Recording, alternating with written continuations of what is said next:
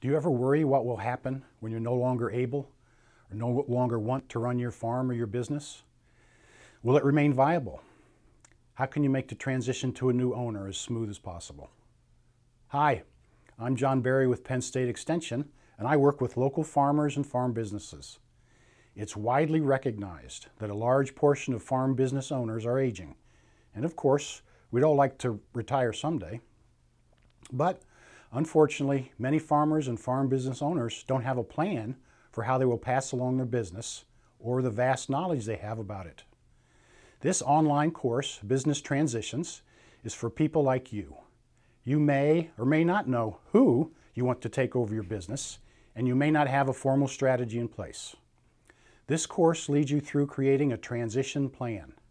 This can help you avoid the costly, unnecessary taxes, disputes, and legal battles that can arise from simply willing a business upon your death. By getting a plan in place, you can decide to whom and how to transfer your business or your farm. So sign up for Business Transitions online.